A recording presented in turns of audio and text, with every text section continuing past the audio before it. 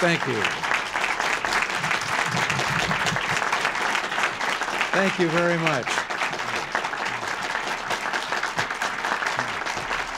Please. Thank you. Thank you very much. Now, you really are here on the subject of welfare reform. Last Friday, I came in here with a speech all prepared to talk to people on private initiatives and found out it was a surprise birthday party. Well, I'm delighted that all of you could be here today. I'll be off my limited schedule fairly soon, but in the meanwhile, it's good to be with so many friends. I'm grateful for the many expressions of concern, but I'm doing fine thanks to some wonderful doctors. They're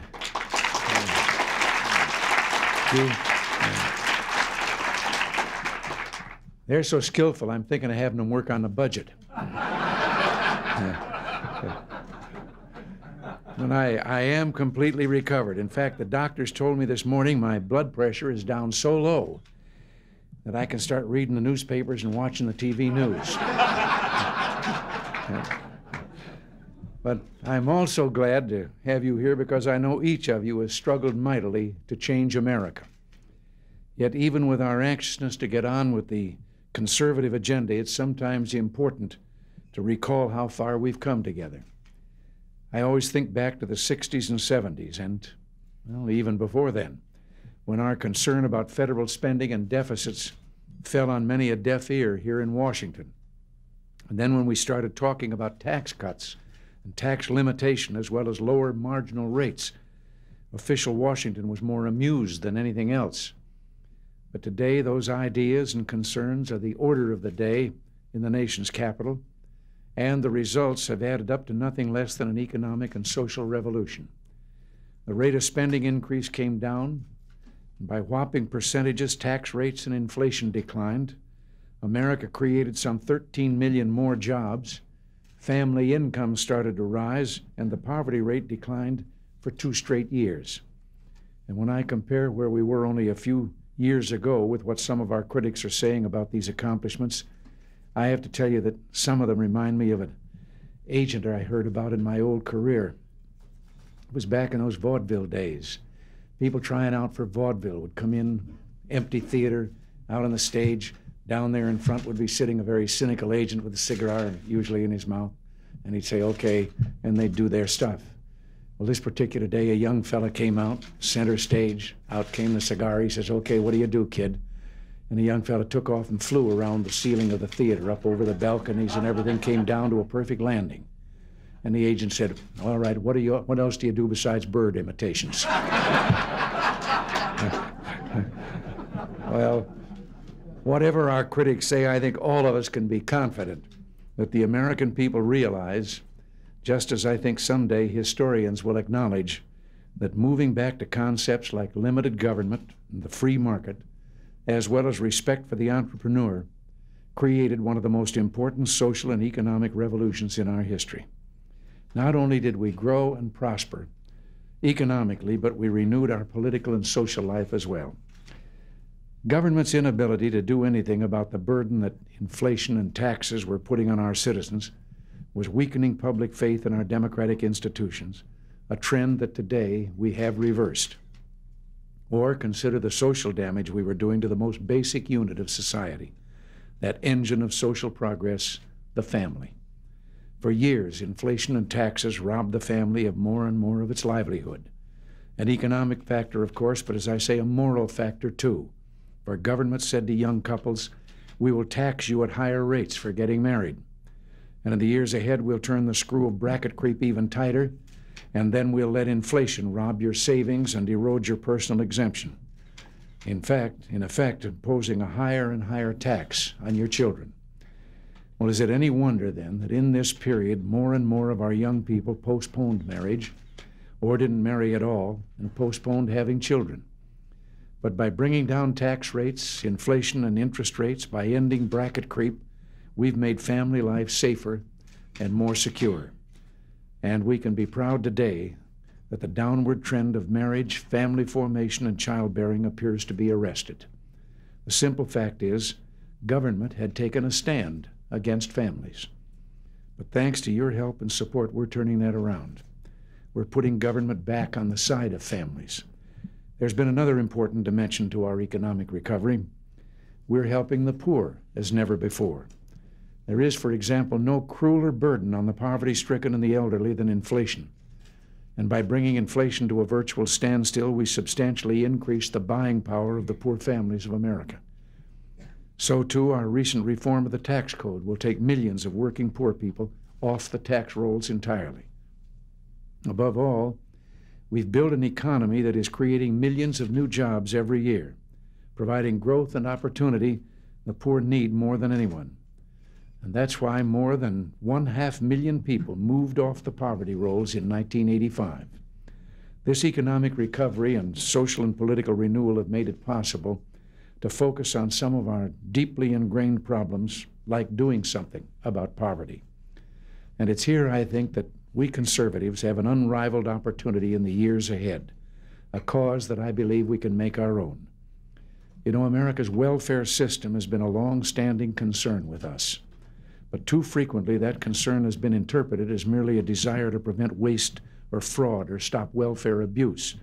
Now, don't get me wrong, those are worthy and important objectives. Protecting the taxpayers' investment in federal spending is a worthy objective, especially since we want our federal welfare spending to go to the people who really need it, the poor themselves, and not to people who already live comfortably. And all the economic progress that we've made, for example, has relied on trying to control federal spending. When we took office, huge federal programs with built-in yearly spending increases were just reaching maturation. So first we had to take steps to slow down the federal spending juggernaut. We cut the rate of spending increase, and then finally this year, we're managing to get the federal government to actually spend less in real terms than it spent the year before. Talk about the earth shaking. But none of this would have been possible without the war on waste we began from our first day in office. Working with the Congress, we completely revitalized the Inspector General's program and saved the taxpayers untold billions. Last year, for instance, the Inspector General at Health and Human Services launched over 3,000 audits and investigations of fraud against the government that resulted in 1,000 convictions. The office's fraud and management recommendations will recoup more than $5.3 billion when fully implemented. So the war on waste and fraud has been an important part of our ability to bring down spending and ultimately to improve economic conditions for the poor. But I just think that waste and fraud isn't all we conservatives have to offer on the poverty problem, not by a long shot. Back in 1982, in a speech to Black Political Organization, I raised some of the questions discussed by the scholarly work of Charles Murray in The Public Interest. At the time, this wasn't exactly fashionable, but since then, things have been changing. Slowly, a new bipartisan consensus on America's welfare system has developed, a consensus that holds what only a few could say a short time ago, that it is our welfare system that is one of the most serious obstacles to progress for the poor. The evidence is in and the history is clear. 20 years ago, with the best of intentions, the federal government began a program that it hoped would wipe out poverty in America.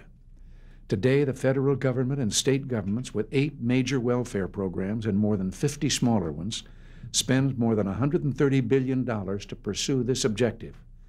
And now, with less than half of this money, we could give every poor man, woman, and child enough to lift them above the poverty line. But believe me, it isn't just the arithmetic that doesn't make sense. During the past few years, we've seen serious questions raised in scholarly works like Mr. Murray's book, Losing Ground, which showed poverty actually went up as the federal government spent more to eliminate it. The major network television specials featuring grim personal testimonials about the federal welfare system. And the issue here is really compassion. How compassionate is a welfare system that discourages families that are economically self-reliant, that takes 6,000 pages of federal regulations to explain, and is so complex it confuses and demoralizes the poor? How compassionate is a system that robs the poor of the tools to break the cycle of dependency? Well, the emerging consensus on welfare is finally agreeing with us that the federal welfare system has become a poverty trap, a trap that is wreaking havoc on the very support system the poor need most to lift themselves up and out of destitution, the family. This growing bipartisan consensus holds that our current welfare system is not only a failure, but counterproductive. The institutionalization of ghetto life, where, as Bill Moyers put it in his special on this subject last year, mothers are children, fathers don't count, and the street is the strongest school. And I just think conservatives should have a special interest in this because, as I've mentioned, our original skepticism about the welfare system has been sadly borne out by recent research. But second, strengthening the family has been among our highest priorities, and believe me, no one needs that strength and help today more than America's poor. Let me pause here and cite as an example one disturbing problem we hear so much about: the homeless. Here in Washington, there's a young Capuchin Franciscan priest named Father Jack Faunstein, who not only runs shelters for the homeless, but has started a project called McKenna House, a kind of halfway house where the homeless are not just warehoused, but given special counseling and training so that they might return to productive jobs and normal lives. And while the problems of the homeless are complex and deep-going, when Father Faunstein is pressed on the issue, he always remarks that at the root of these problems is a history of family breakdown and difficulty. So I just think the time is ripe for realizing our traditional concern with strengthening the family is directly related to this emerging national consensus on the welfare issue.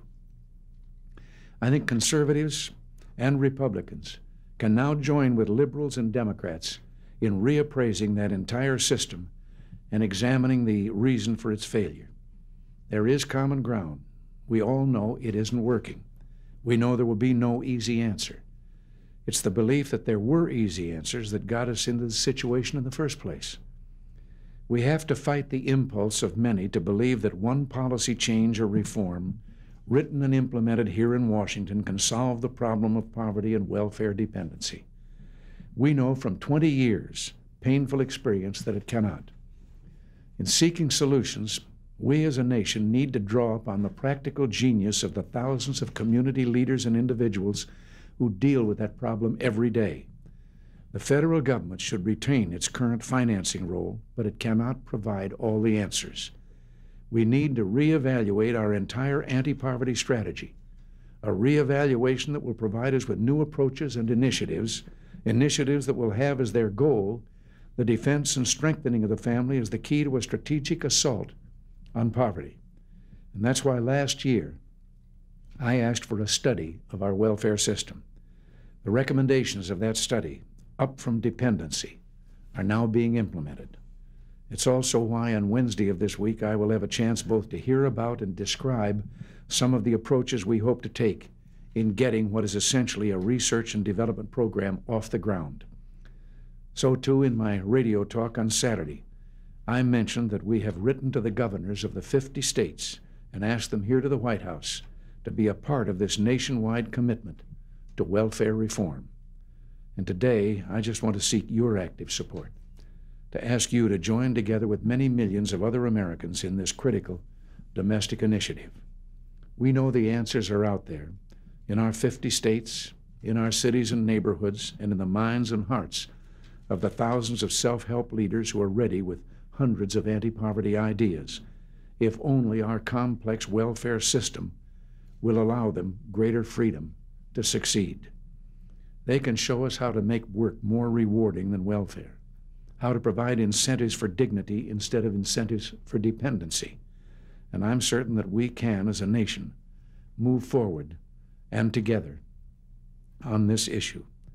I've said a great many times, instead of citing at the end of each year how many people were being maintained on welfare, if the program was really correct, every year they would be saying how many people we had been able to remove from welfare and restore to a position of independence.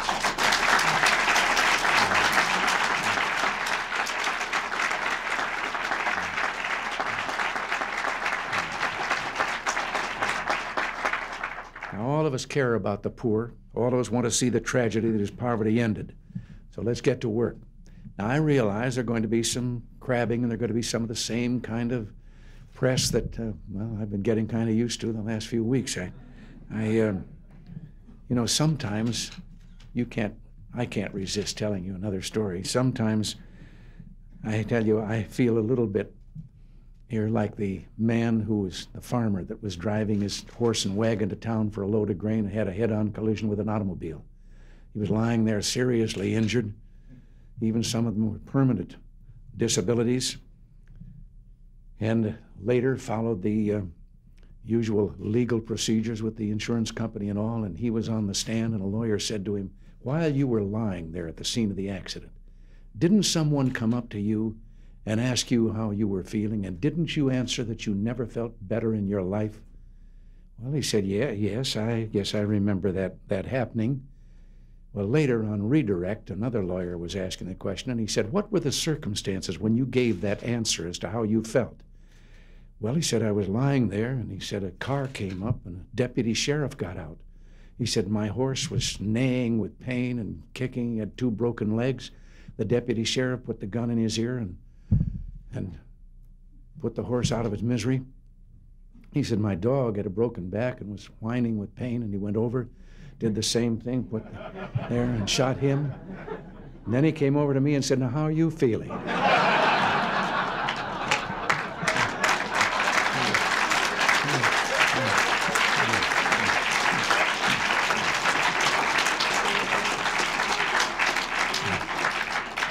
So even though there may be some misguided criticism of what we're trying to do, I think we're on the wrong path. And you know something else, from dealing as a governor closer at hand with welfare and those people, I think truly that the bulk of the people on welfare aren't just lazy bums or cheaters. They want nothing more than to be independent, free of the social workers, and out on their own once again. So we can help them do that. Thank you all, and God bless you.